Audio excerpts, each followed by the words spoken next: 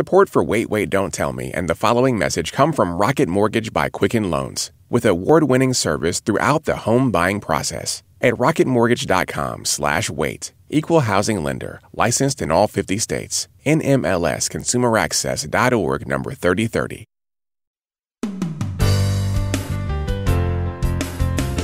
From NPR and WBEZ Chicago, this is Wait, Wait, Don't Tell Me, the NPR News Quiz. Take me to the beach and toss me around. I'm your Frizzbill, Bill Kurtis. And here's your host at the Chase Bank Auditorium in Chicago, Peter Segal. Thank you, Bill. Thank you, everybody. Thank you so much. It is summer, a time to reflect, take a break, and think about where we've been. How nice will it be in a few years when we get to do that all the time, because every season will be summer. Today we're taking it easy and listening back to some of our favorite moments from earlier this year. There once was a time when I was merely a legendary anchorman, but I'm so much more than that now. Listen up. From NPR and WBEZ Chicago, this is Wait, Wait, Don't Tell Me, the NPR News Quiz. Sorry, Mitch McConnell, nobody blocks this bill. Forget the infinity stones. Listen to my infinity tones. Lay me down for a triple word score. I'm Scrabble Kurtis. Is it hot in here? I blame global warming. Sleep tight, baby. You're about to get a dose of melatonin. Hey there, Georgia. I'll take a bite of your juicy peach.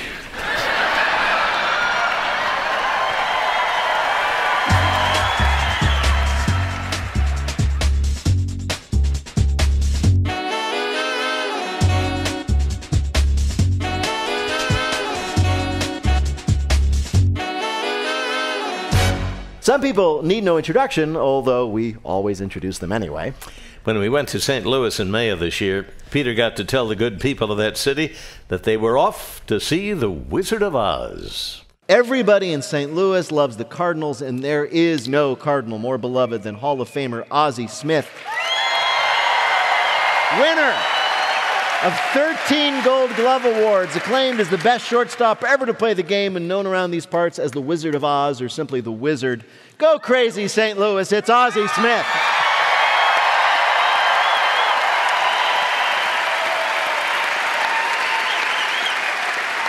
Now, Ozzie, you came here to St. Louis to join us from where you live now that you're retired, which is? Right here. You live here in St. Louis. Yes. Right. So you retired from the game back in the 90s, but you've never left St. Louis? You stayed Never there? left it. Yeah. And this is why. I know. Well, Why would I leave? I always wondered about that because there's a kind of cliche in sports that when somebody does something amazing for the local team, like say hits a homer to win the National League championship, they say that guy will never pay for a beer in this town again. So is it true that you can't pay for your own beer in this town again? True. All right. I love it. You just walk into any bar and just say, I'll have a beer and just wait. Just stand there. Just stand there. Yeah, just stand there. Yeah. But do you get recognized when you walk around town? I do. I never have to wait in line for dinner either. I bet not. Do you still follow the game? Sometimes I understand that retired players, they can't enjoy it because they're not playing anymore. Yes, I follow the game. I go to spring training. Yep. And I usually go when the pitchers and catchers report. Yeah. I visit with the guys for like 10 days, and then when they start playing games, I get out of there, and that way I can't get blamed. Do you do any instruction to the shortstops? You're like, well, all you need to do is leap 30 feet sideways, get the ball, jump 10 feet over the head of the guy coming into second base and throw it to first. Try that. No, Do they come up to you and ask questions, the shortstops Yes. who are playing the game? What kind of questions do they ask you? They ask, well, how do you get into the flow of it? And one thing that I always explain to people, and we learn this in physics, what's in motion stays in motion. Right. So the one thing that you don't want to do, especially as a middle infielder, is be stagnated. Yeah. There has to be some type of movement that allows you to go left or right. And that probably is the one thing that when I talk to or when I try and teach a guy is to have some type of movement, because that's what allows you to get into the flow of Right. of, You're just sort of of moving, fielding you're a ground liquid, you're ball. ready to go. That's right. Absolutely, yeah. Never flat-footed. It's interesting because you mentioned, the laws of physics, because I was watching some of your highlights, and that was physically impossible, half of what I saw. Yeah. Just couldn't be done. And I always ask this question of elite athletes like yourself. How young were you when you knew that you were good at this? Well, I don't know if you ever really know exactly when that moment is, but when I was a kid, I used to lay on the floor and throw the ball up to get the feel of the ball hitting my hand without seeing it. I'd close my eyes and hit it, and got hit in the head a couple times. Yeah, well, that'll happen. That's part of it, but I also used to, we had a peaked roof. I used to throw the ball up on one side of the roof Yeah. and run around to the other side. Wow. In hopes Yeah. of catching it before it hit the ground. Right. And people are sitting here wondering now, Yeah. did you ever get there? Did you ever Did you do it?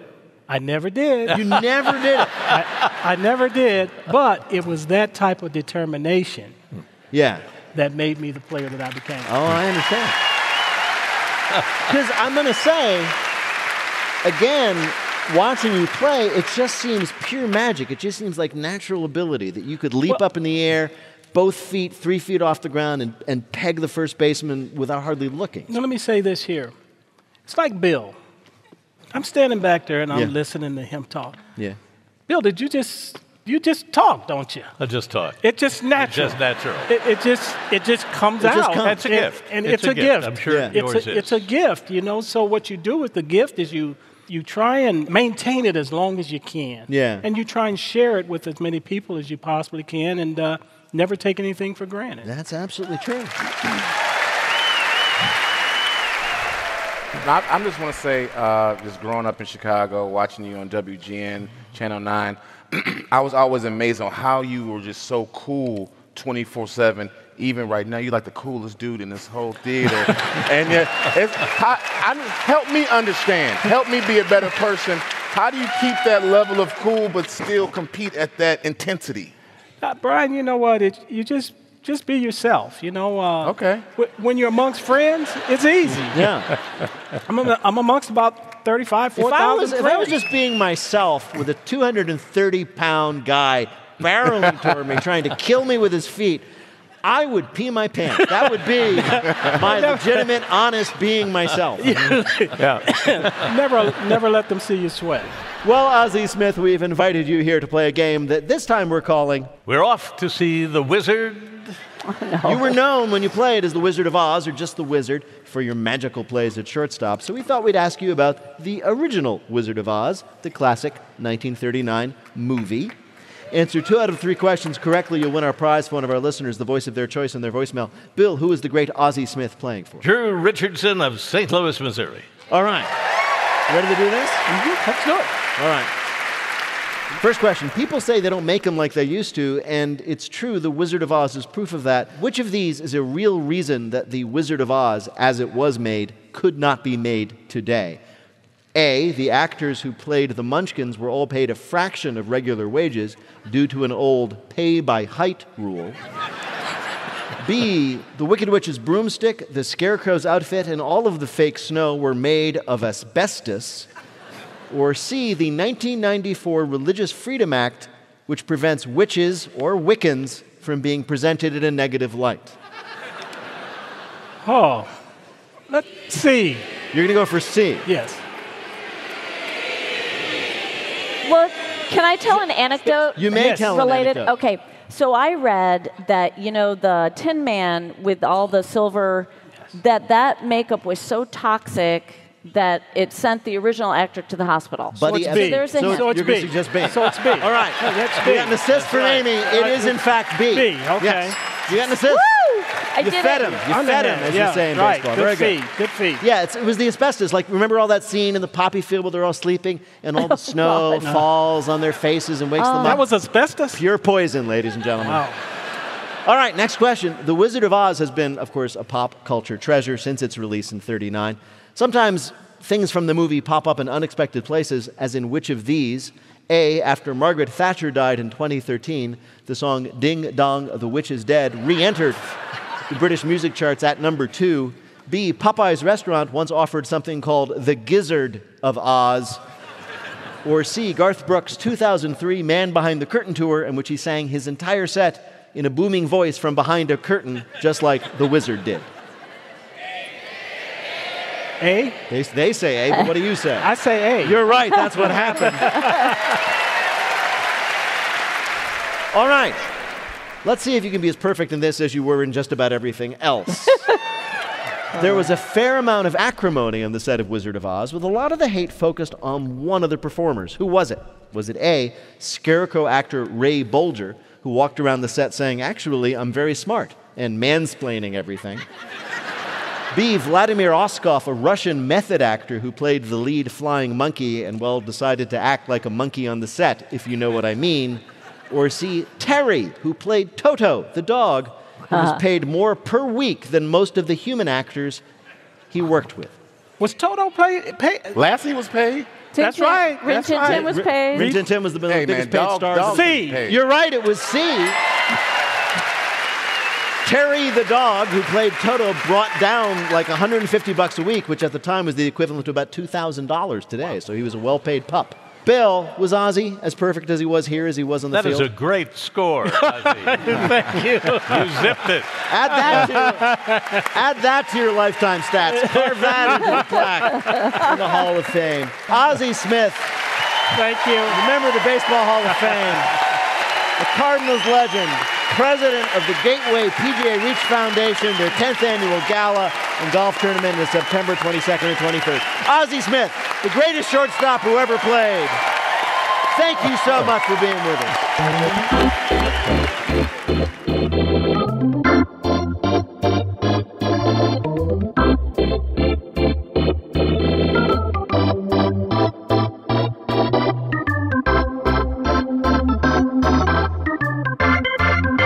When we come back, you'll hear our panelists as you've never heard from them before because you weren't supposed to hear it. And Anna Kendrick, star of Pitch Perfect, picks a peck of pickled peppers.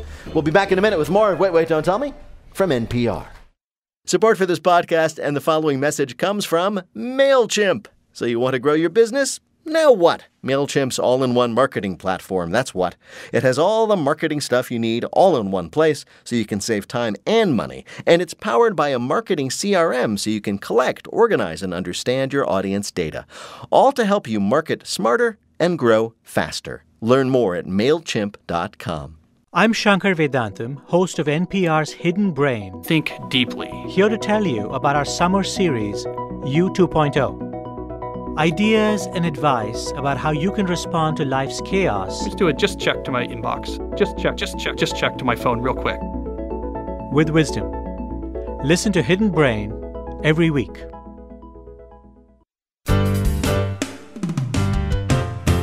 From NPR and WBEZ Chicago, this is Wait, Wait, Don't Tell Me, the NPR News Quiz.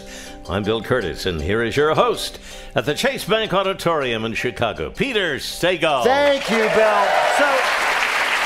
So we've got something special for you right now. Now, when we get together to do our show, we always spend a little time before the show begins to just chat with the audience. It's just a little time, warming up, not for air, until now.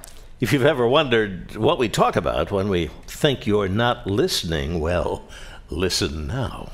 I don't want to take up too much time, but Paula had an amazing story because you flew here to Chicago, not to do our show, but to get a puppy. I flew here to get a puppy 2 weeks ago, just outside of Chicago. It was a golden retriever Newfoundland mix, and it was at a rescue place outside of Chicago. And but I flew in on that day where you guys had the huge snowstorm, and so me and the puppy were stuck in the airport for 24 hours.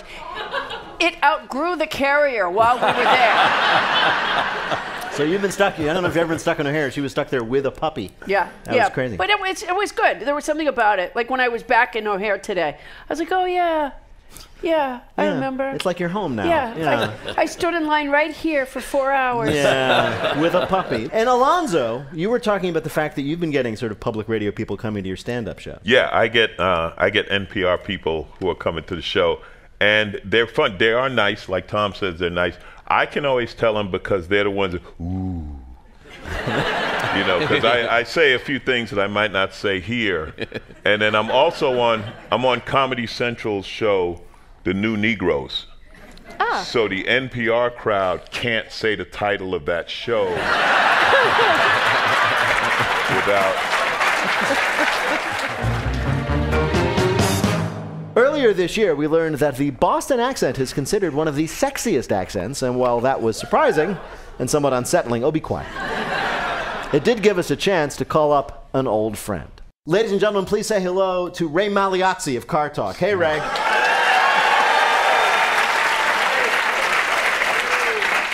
Ray, how are you? I'm very well. You folks are having a lot of fun making fun of my peeps. Yeah, we are. We do it all the time. Usually we don't let you listen. So the question for you, Ray, is have you in your life of having a Boston accent, have you found it to be very sexy? Has it had that effect on the people you'd want it to have that effect on? I think it worked for my brother for many years. I mean, think of all the wives and girlfriends he had. Yeah, and nobody had a worse Boston accent than he. That is true. But were his wives and girlfriends also with the Boston accent? Not all of them. No. Yeah. No. I think he was a genuine charmer. I think it might have been the accent. It only took him so far, though. You know, they eventually saw through him and they got rid of him. Yeah, wow. So as a kind of test, Ray, we have decided that we've asked you to read a couple of romantic lines from movies. I can tell I'm not going to like this, but go ahead. And so, do you have those with you? We sent those to you. No, you didn't send me anything.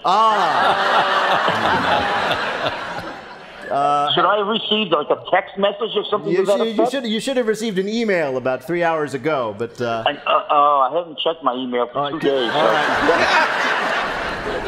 I'll just read them to you. You say them back to me in your most charming, sexy Boston accent. Ready? I will do my best. All right, here we go. Ready? So we're just gonna start with this one. How about this? The heart knows what the heart wants. Oh, so you want me to say? I do. The heart knows what the heart wants. That's good. All right. Oh, it's getting hot in here. Helen is flushed. All right. How about this one? I wish I knew how to quit you. I wish I knew how to quit you. Not a lot of big difference there. All right, we'll move on. How about this? Draw me like one of your French girls, Jack. Really? Yeah. Draw me like one of your French girls. Zach? Is that what it is? That's good. That's okay. Good. Last one. Ready? My tastes are very singular. Oh, my tastes are very singular. Smoldering. You know what that was? That was 50 Shades of Ray. Ray Magliozzi, everybody, from Car Talk. Great to talk to you, Ray. See you later. Bye-bye. Said talk to me, said talk to me. Oh, baby, talk to me, baby, talk to me. I said talk to me, said talk to me. For there's no fish in the sea. Right now, panel, some more questions for you from the week's news. Helen. Yes. Gwyneth Paltrow is expanding her Goop empire. Ugh. Stop, Gwyneth. She's adding a new section of her website offering products and advice to whom? Is it men? Yes, it is men. Oh. We all know Gwyneth Paltrow has this empire called Goop, which offers all these wonderful things for women. Well, now Ms. Paltrow has launched Goop Men, featuring a men's clothing line and male-focused articles such as what to do about low testosterone and how to have difficult conversations with friends, like the one where you tell your friends you're getting lifestyle advice from Goop. She gives the worst advice, and now she's trying to give the worst advice to more people. That's what she's doing. Didn't she at some point tell women to put a thing in their vaginas? Yes, and we men are very nervous about what she's going to tell us to do. Yeah. Oh, boy. Gwyneth, you need a vacation. No, the men's Goop. Men's Goop? It's men's Goop. It's men's Goop. Ew. Gross. Gross. First of all, gross. I think it's actually called Goop Fellas. It has men's beauty projects like the $140 jar of replenishing night cream, which is the same exact night cream available in the women's store, but the men's version comes in a beer can. What is night cream? It's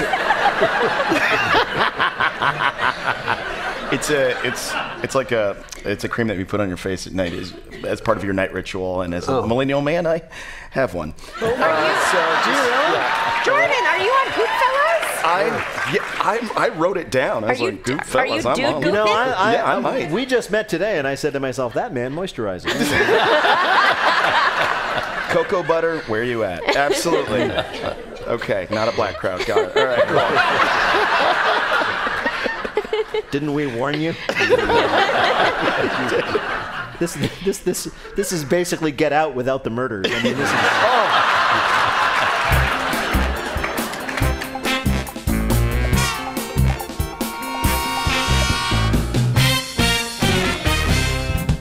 Anna Kendrick first became famous as a star of the Twilight movies. It's amazing how much she's triumphed over that early adversity. Ms. Kendrick joined us in September of last year and told us that her origin story goes back much further than that.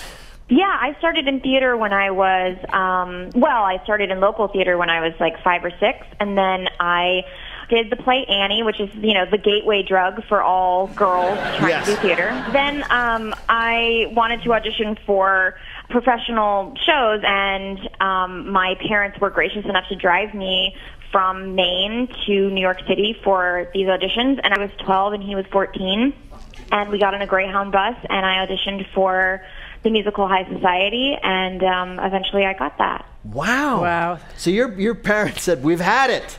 Here's a bus ticket. Call us when you're famous. Yeah, pretty much, yeah. Yeah. Do you remember, were you Annie when you were in Annie in local theater?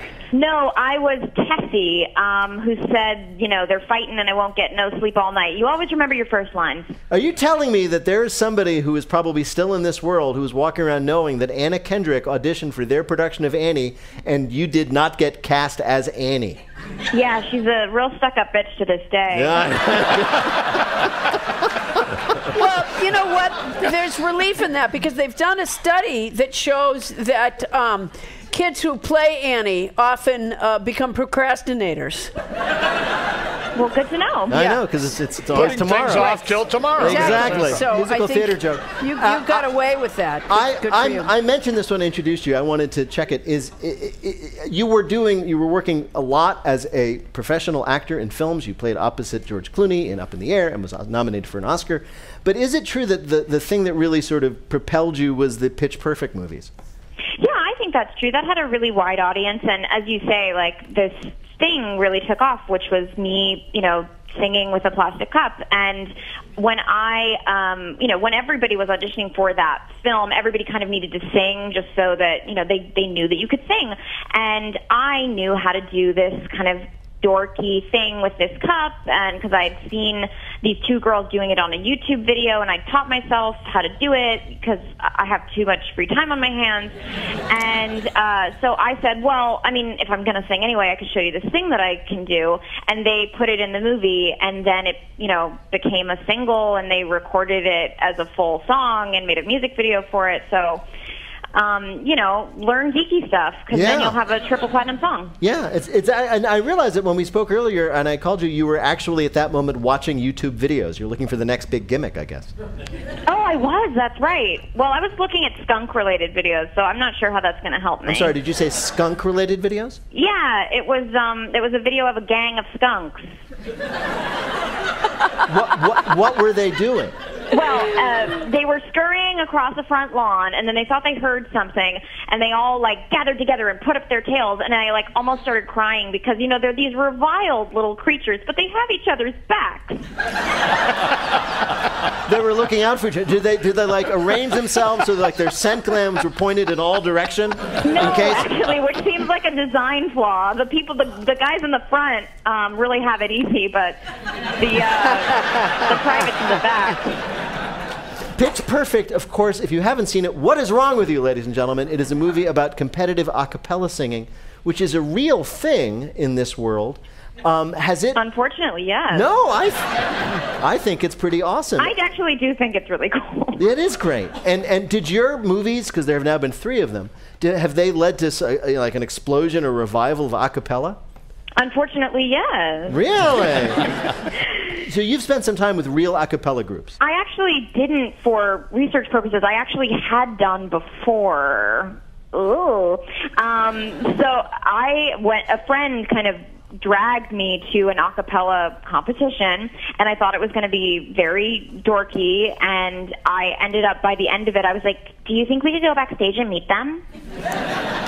I wonder. And went to a house party that they were throwing at their college and tried to get to know them, because when you see somebody do something that is really impressive, it doesn't matter if it's considered geeky, you get really into it. Sure, absolutely. Oh my God, I made out with an a cappella member in college in my freshman year, and it was the best night of my life. Amazing. I wonder if ever, say at an a cappella competition, if anybody ever, whips out a guitar or a keyboard and just ruins it. Just gets booed? Then how dare you? Yeah. Anyway, we wanted to do this with you just as a little sort of preliminary for the real quiz, which is we were looking around, and it turns out that a lot of a cappella groups have really odd names. So we wanted to ask they have puns. Yeah, so we wanted to ask you if you could tell the real ones from the fake ones, and just to see how you do with this. So I'm just going to read some names. You tell me if you think they're real or not. Oh, I will have no idea, but absolutely. Okay, let's here we do go. it. How about the tempo tantrums? I really want that to be real. It is Ohio University tempo tantrums. Wow. Love it. How about the rhythm method? No. Oh, that is very clever, but if a college lets them get away with that, I would be surprised. So I'm going to say that's not real? No, it is. It's a big Ingham University. A couple more. Proud of them. Here's one. Sophie's voice. Oh. Not real? No, not real. One last one. Rhythm and Jews.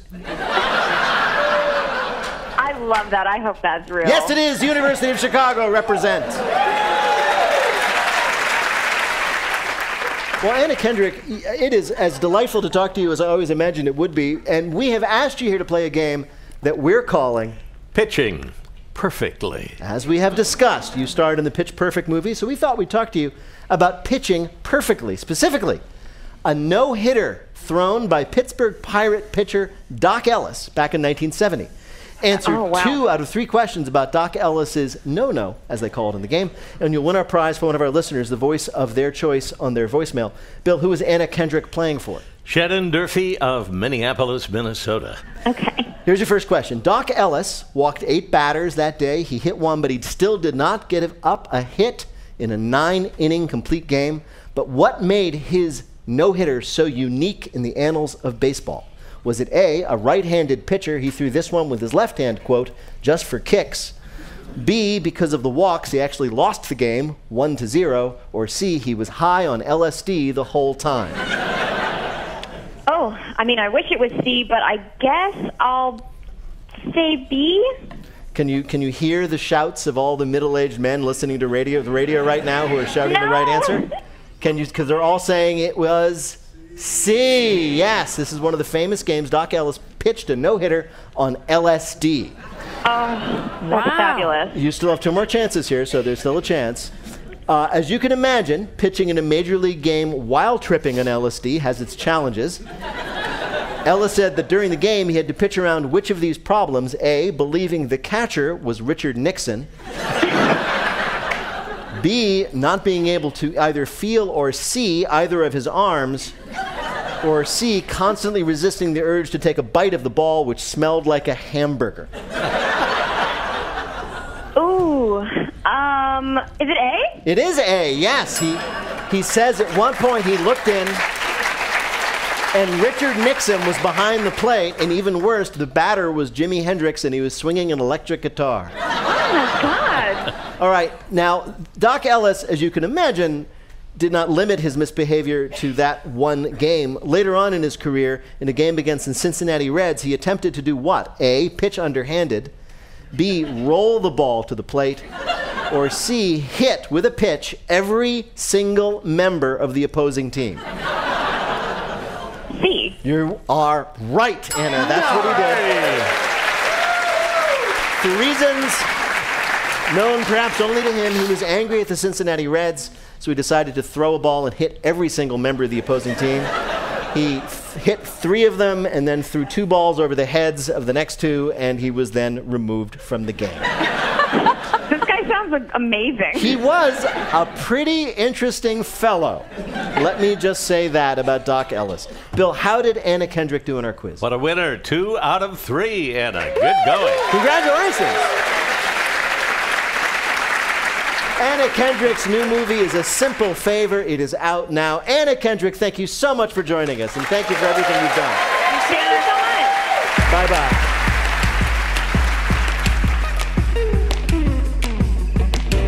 When we come back, one of the greatest players and one of the greatest coaches of all time each play Not My Job, one of the worst games of all time. We'll be back in a minute with more Wait, Wait, Don't Tell Me from NPR. Support for Wait, Wait, Don't Tell Me and the following message comes from Rocket Mortgage by Quicken Loans. Imagine how it feels to have an award-winning team of mortgage experts make the home buying process smoother for you. With a history of industry-leading online lending technology, Rocket Mortgage is changing the game. Visit rocketmortgage.com/wait. Equal housing lender, licensed in all 50 states, MNLSconsumeraccess.org number 3030. Rocket Mortgage by Quicken Loans. Push button, get mortgage. The U.S. women's soccer team just won its 4th World Cup, and it has been way more successful than the men's team. Yet, the women say they are paid less than half of what the male soccer players are, and now they are suing for equal pay. Find out more about this on The Indicator from NPR. From NPR and WBEZ Chicago, this is Wait, Wait, Don't Tell Me, the NPR News Quiz. I'm Bill Kurtis, and here is your host at the Chase Bank Auditorium in Chicago, Peter Segal. Thank you, Bill. Thanks, everybody. Because we are public radio people, everybody assumes we're unathletic nerds and we aren't any good at sports. And they are, of course, right. But we are interested in talking to people who are good at them. In 2017, we ventured to San Francisco to talk to the greatest wide receiver of all time, Jerry Rice. Although he disagreed, he thought he was the greatest player of all time. But he didn't always see himself that way. Well, let's go back in time. I assume you were a star athlete growing up, right? No, I was a nerd. Were you really? Yeah. I started playing football around my sophomore year in high school. Really? Yeah. I'm somewhat comforted by that. When you say you were a nerd, what do you mean? Too late. Yeah, I know. I was hoping you were going to say in your early 50s, then I'd be like, yes! But, so, when you say nerd, what do you mean? Very quiet. Really? But I had very large hands. Right. And really skinny, so I would walk around with my hands in my pocket all the time because everybody would notice my hands before they noticed me. Wait a minute, so you're telling me that like you were embarrassed as a kid because your hands were so large. They were so big. And that ended up being the attribute that helped you become the greatest wide receiver of all time, a Hall of Famer. Right. You are the football equivalent of Rudolph the Red-Nosed Reindeer. Think about it. Right? Everybody makes fun of him. And then all of a sudden they're like, Jerry, will you catch this football tonight? And you're like, I can do that. I never thought of it that way. That is amazing. Can I tell you that I too have incredibly large hands? Yeah. It takes more than that to be you. Yeah.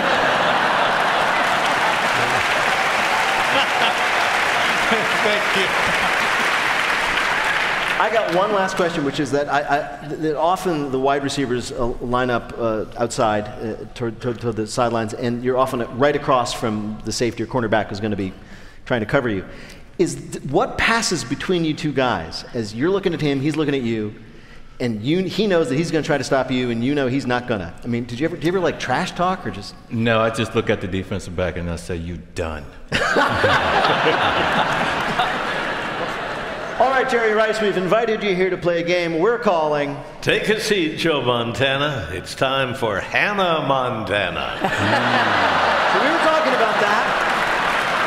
You formed one of the great offensive tandems with quarterback Joe Montana, so we thought we'd ask you about that other great Montana, Hannah. You're looking at me with a look of confusion. Do you know who Hannah Montana was? I have heard the name. Yes. Hannah Montana, just so you know, was a fictional character played on the Disney Channel by the very real Miley Cyrus. And it was a TV show about a young girl who had a normal life, but her other life was being a pop star named Hannah Montana. That was the plot of the show. So we're going to ask you 3 questions about that, and if you get 2 of them right, you will win our prize. Are you serious? I am absolutely serious. This is so funny because you were talking about your laser stare, your absolute confidence. You are now fidgeting in your chair looking for an exit. This is hilarious. That's what we're going to ask you. Big hands can't help you now, Jerry. It's getting hot up in here, guys. Bill, who is Jerry Rice playing for? Luke McAvoy of San Francisco, California.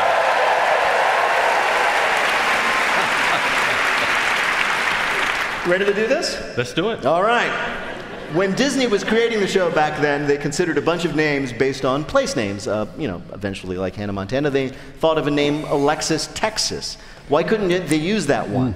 A, the state of Texas charges royalties for any commercial use of its name. B, cast member Moises Arias had a thick Castilian accent, and he pronounced it Alexis, Texas. Or C, Alexis, Texas is the name of a well-known adult film star.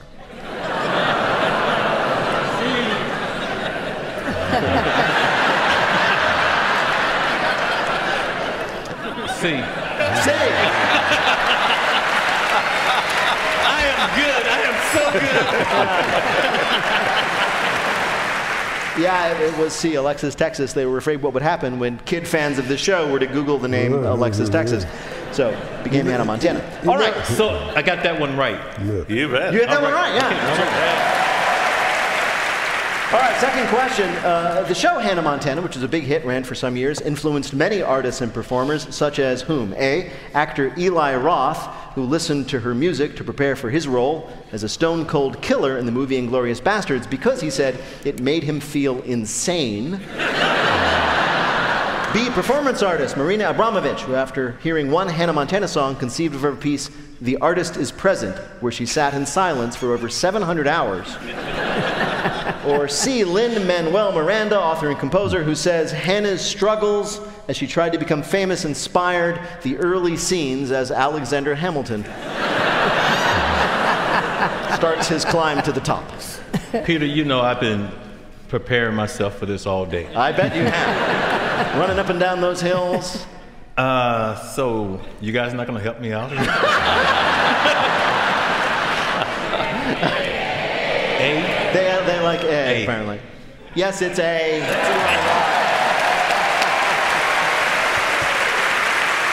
Eli Roth, apparently listening to Hannah Montana, put him in the mood to beat people to death with a bat. All right. Hannah Montana has a lot of dedicated fans, but some of them may surprise you, like which of these? A, Vice President Mike Pence, who considers her music, quote, wholesome but danceable. B, actor Stephen Baldwin, who has Hannah Montana's initials tattooed on his shoulder. Or C, artist Damien Hirst, who called his installation of a decomposing beef cow the real Hannah Montana.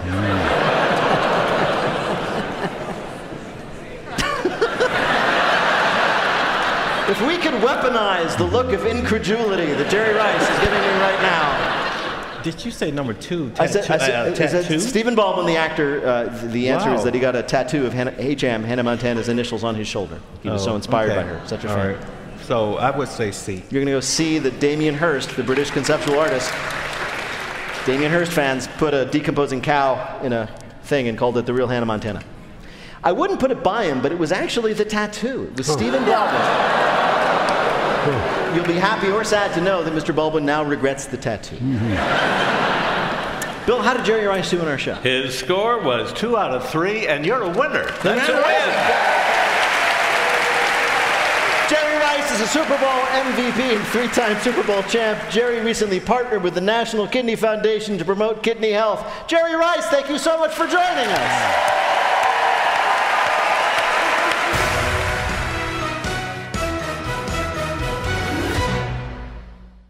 Support for this podcast is brought to you by Discover Card. You check things all the time, like your email or social media, but Discover asks, what about checking something as important as your credit score? Well, Discover makes it quick and easy with their Credit Scorecard, which is free for everyone, even if you're not a customer. See your FICO credit score and other important credit information, and once you know your score, you should check to see if your current credit card is the best fit for you. Learn more at discover.com/credit scorecard. Limitations apply. Support also comes from Tapestry Collection by Hilton, which dares to be original. From a converted warehouse that's now home to the Cotton Sale Hotel in Savannah, Georgia, to the hidden speakeasy beneath the Graham Hotel in Washington, D.C. Each of their hotels embraces its neighborhood vibe for a truly original experience. So when you're looking for an authentic approach to the local scene, stay in a Tapestry Collection by Hilton hotel that's as unique as you are. Visit hilton.com/wait. Now, what would a great player be without a great coach? Well, according to at least one of them, they'd still be great players. Coach Mike D'Antoni of the Houston Rockets joined us in January of this year, and we asked him about working with this superstar on his team.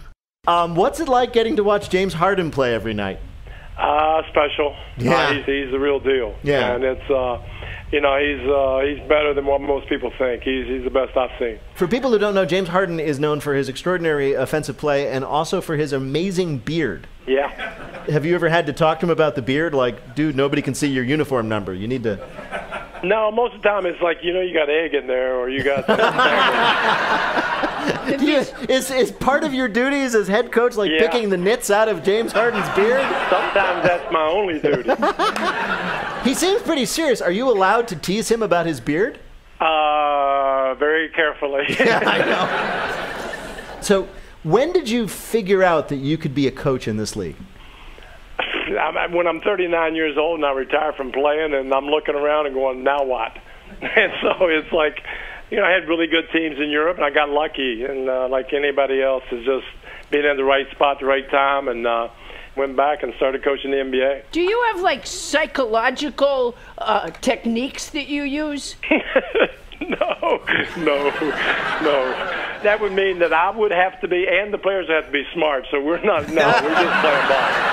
Coach, you're known for a really up-tempo style. Do players like playing for you because of that, or is it exhausting for them? No. I think they like it. There's been some that haven't liked it, and obviously I've been to different cities. I've been fired a few times, so there's a lot of players don't like that. No. They don't like being fired, or they don't like when you get fired? No, they get me fired. Oh, I see. Obviously, they didn't like to play the way I wanted to play. Well, that to me is interesting because you're coaching incredibly well-paid, incredibly talented athletes who have been at the pinnacle of their sport for probably their entire careers. Like, everybody in the NBA was a superstar until the moment they got there. Yes. How do you handle people like that who are the stars of the league? Well, there's a lot of groveling and begging and pleading. Well, I think then that you need to have some psychological techniques. There you go. So seriously, how do you, if James Harden, say, or Chris Paul, both superstars, if you want them to do something they're not doing, or you want them to do something better or different, how do you do that? We work together, and I get my experience in there, and we're very analytic-based now, so a lot of it is data-driven, where they can see that it makes sense. Right. Give me an example of a time where a problem is solved by data. Well, you'd have a player that shoots primarily two-point shots instead of three-point shots. I'm not going to get too technical, but I can show them some of the data that shooting that shot there is not as effective as shooting the 3 points. So you have to change your game. But they don't know that 3 points is higher than 2 points. Hey, it's taken about 20 years for the NBA to figure that out. Wait a minute. Yeah. Coach, I'm on a YMCA men's team in Bellingham, Washington. Good. Yeah, you want to go for the 3 points. Yeah, we're called the Sledgehogs. You've probably heard of us. Yeah. I didn't name the team. We have scouts there most of the night. Yeah. We lost a game this week by 49 points. Do you have any advice for us as how to be a better team? Yeah, well, start scoring more points with that. Is 3 points more than 2 points? Yeah, 3. Okay. 2 threes. The biggest cliche of every sports movie any of us have ever seen is the halftime motivational speech, right? Yeah, that's great. Do you give that? No. Really? Most of the time, like I said, I'm in that fetal position. They're giving me the speech. Really? Yeah. Well, Coach, it is great to have you with us. We have invited you here today to play our game, and we call it Mike D'Antoni. Meet Mike, Dan, and Tony. Since There you go. your name is built out of 3 first names, much like a transformer, Mike, Dan, and Tony, Right. we thought we'd ask you one question each about a Mike, a Dan, and a Tony. All right. If you get 2 right, could be a Dan and Mike, could be a Tony and Dan, could be a Tony and Mike. If you do any of those, you'll win our prize for one of our listeners, the voice of their choice from our show. Giochi, who is Coach Mike D'Antoni playing for? Jim Hogan of Geneva, New York. All right, you ready to play? Oh, yeah. Oh, yeah. Here we go. First up, Michael Jordan, you may have heard of him. He remains the world's most famous Mike. He was so famous during his heyday that you could find which of these? A shrine to him in the palace of North Korean dictator Kim Jong-il. B, a megachurch in Lebanon that believed he was the Messiah. Or C, the Be Like Mike diet book, which recommended you consume only Gatorade and expensive cigars. I'm probably going with the shrine in North Korea just because Dennis Rodman solved our problems there, right? You're right. You're exactly right. It turns out that Kim Jong-un got his love of the great Bulls teams of yesteryear from his father, Kim Jong-il. So Kim Jong-il, the dictator, had a shrine to Michael Jordan. All right, next up is Dan. One of the most famous Dans in American history was Vice President Dan Quayle. He's remembered now mostly for misspelling the word potato and for not being Jack Kennedy, but he also said many memorable things during his time in the public light, including which of these? A, quote, I have made good judgments in the past. I have made good judgments in the future. B, quote, I believe we are on an irreversible trend towards more freedom and democracy, but that could change. Or C, quote, the Holocaust was an obscene period in our nation's history. No, not our nation's, but in World War II. I mean, we all lived in this century. I didn't live in this century, but in this century's history, unquote. Now, do you have D, all of the above?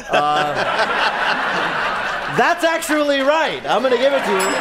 He said all of those things.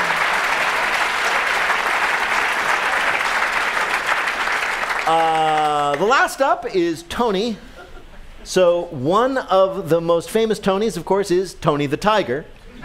Tony the Tiger, the serial spokesanimal, has fans around the world. They can get a little out of hand, though, such as when which of these actually happened. A group of people started raising money to save tigers from, they said, being harvested to make frosted flakes. B, Tony the Tiger went on Twitter to ask furries to please stop sending him anthropomorphic erotica. Or C, somebody invented a language called Tony Talk, which is English, but you growl every R. I'm going with B. You're exactly right, Coach. This happened a couple years ago. A lot of people were tweeting inappropriate things at Tony the Tiger, so he tweeted, quote, I'm all for showing your stripes, feathers, etc., but let's keep things great and family-friendly if you could. Cubs could be watching. Jokey, how did Coach Mike D'Antoni do in our quiz? Nothing but net. Mike got 3 out of 3. Congratulations, Coach. Mike D'Antoni is coach of the Houston Rockets. Coach Mike, thank you so much for joining us. Thank you. That's it for our special Midsummer Break edition. Wait, Wait, Don't Tell Me is a production of NPR and WBEZ Chicago in association with Urgent Haircut Productions, Doug Berman, Benevolent Overlord. Philip Godica writes our limericks. Our public address announcer is Paul Friedman. Our house manager is Tyler Green, assisted by Simon Tran. Our interns are Panina Beatty and Lila Francis. Our web guru is Beth Novi. BJ Liederman composed our theme. Our program is produced by Jennifer Mills, Miles Dern, Boston, Lillian King. Technical directions from Lorna White. Our business and ops manager is Colin Miller. Our production coordinator is Robert Newhouse. Our senior producer is Ian Chillog, and the executive producer of Wait, Wait, Don't Tell Me is Mike Danforth. Thanks to Bill Kurtis, all of our panelists, all of our special guests, and of course, thanks to you for listening. I am Peter Segal, and we'll see you next week.